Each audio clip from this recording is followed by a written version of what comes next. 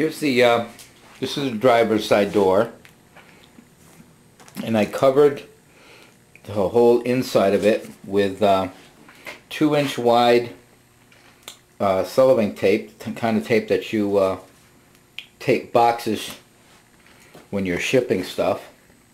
And then I put some duct tape here and there because I thought the cellophane would sag a little bit in here, so I ran some duct tape just for kind of strength. But it doesn't matter because the fiberglass resin won't stick to duct tape or to the cellophane tape.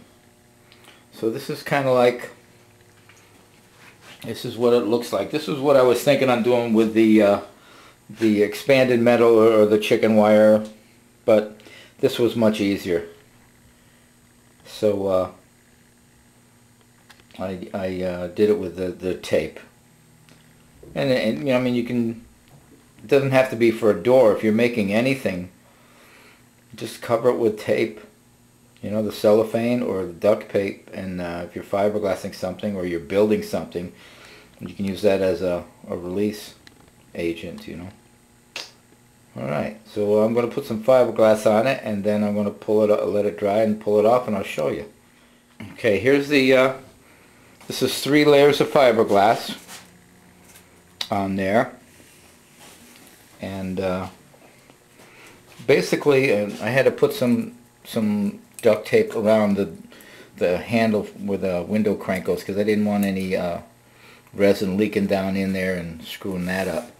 But basically what I'm just looking for is just some kind of covering here, and then I want to cover it with fabric and maybe even a thin piece of foam under there, because this is not really level.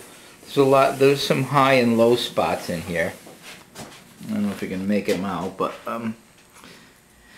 there's some high and low spots, and it's not like perfectly level. So I thought if I cover it with a thin piece of foam that you can get at fabric stores, just glue it in there and then cover that with a fabric, that would pretty much hide any imperfections.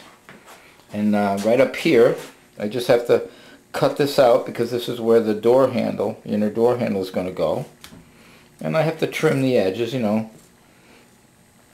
I'll have to come up with some clips or something that I can mount here that'll press into the holes in the door.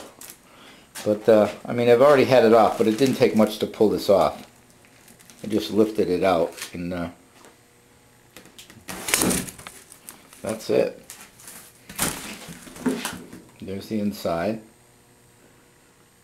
You see, nothing sticks. So I'll just trim the edges to fit the door. And I got my door panel. Put that there for now. And that's all there is to it. I mean, you know, it's just tape. You know, it comes right off.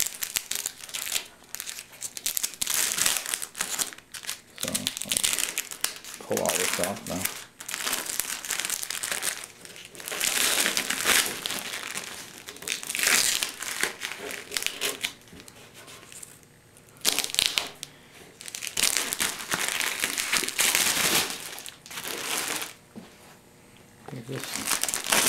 Just layers of tape, and there's no fiberglass, nothing leaks through.